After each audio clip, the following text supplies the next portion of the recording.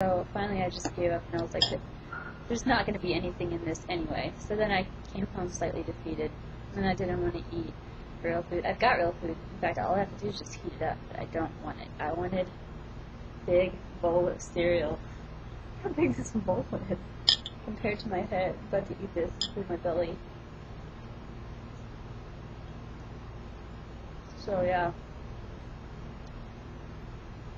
I might even go in this weekend just to get this done, because I have a feeling it's going to take forever. I don't know. Ooh.